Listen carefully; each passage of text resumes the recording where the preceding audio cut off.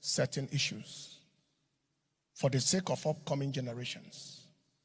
Otherwise, when evil is allowed to persist, it will become viewed as good.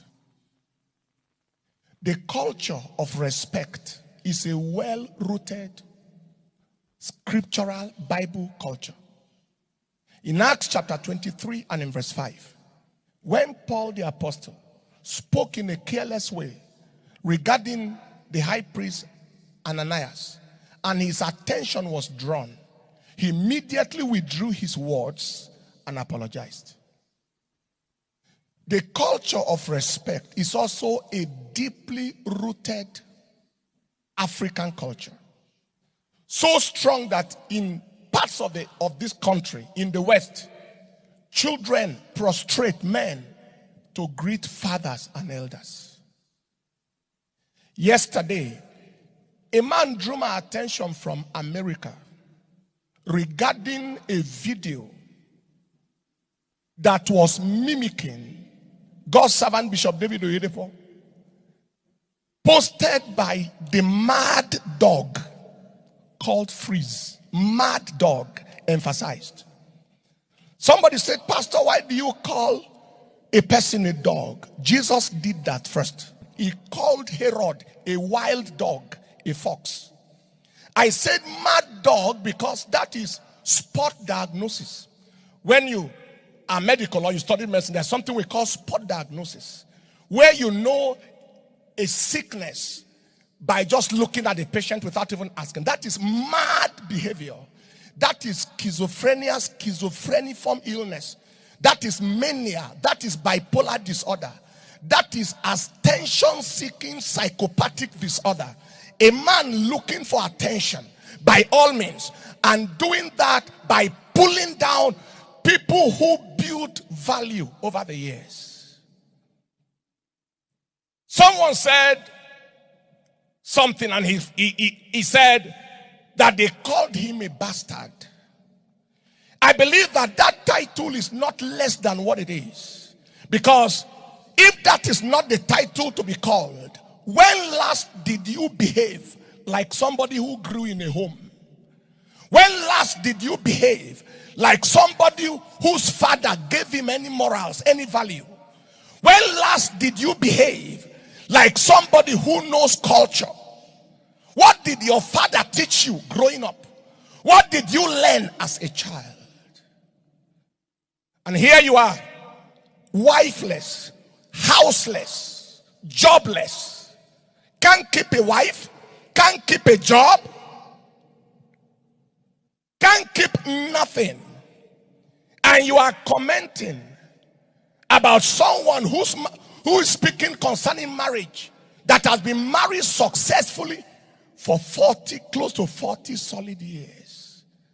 When last did the tailor advise a surgeon how to operate? When last did the carpenter tell a senior advocate of Nigeria how to stand in a court to defend the case? What do you know about marriage? Who can't keep a home? What do you know about life and success and destiny? Who is a baggage of moral bankruptcy, a baggage of emptiness of character? Talking about people who you are never up to and will never be up to if they gave you 1,000 lifetimes. If you are in the same class of architecture with Bishop David Oyedepo, ask yourself, where will your position be? That is, if you are able to study such a course.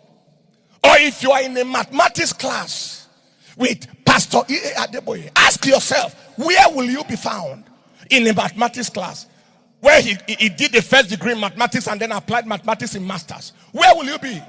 Or in his PhD in hydrodynamics with the Stokes equation specialty. Have you heard of that before? Or where would you be in our anatomy class? In pharmacology, pharmacodynamics, pharmacokinetics.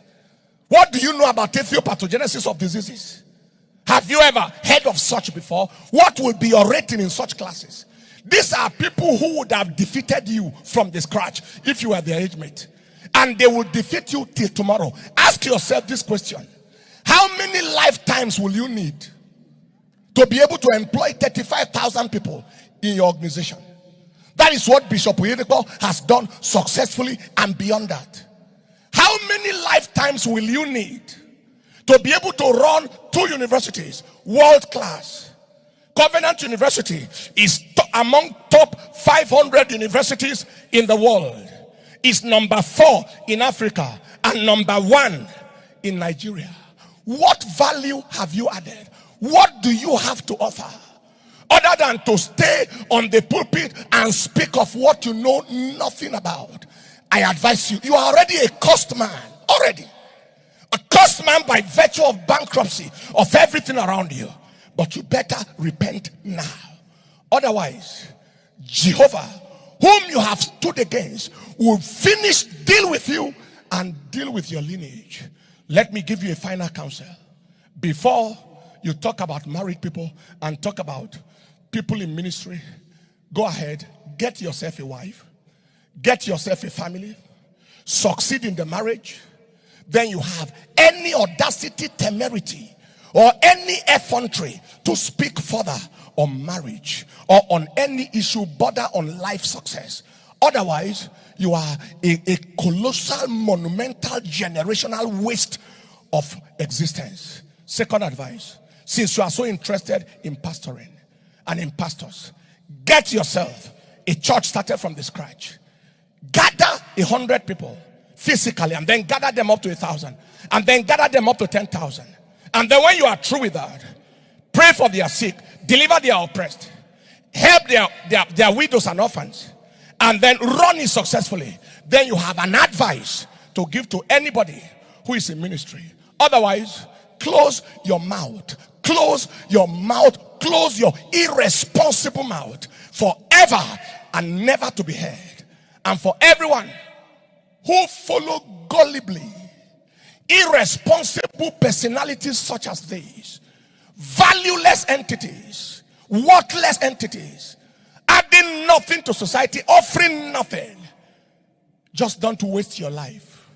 Go face your front and do what you need to do to make a mark in your generation. What you attack, you can't attract. What you hate, you can't have. What you you don't like, you must lack. Don't waste your life following a vehicle going nowhere. Don't waste your life listening to a man who is speaking on something he has no experience about. Don't waste your life. A caution to you, the curse of the Lord.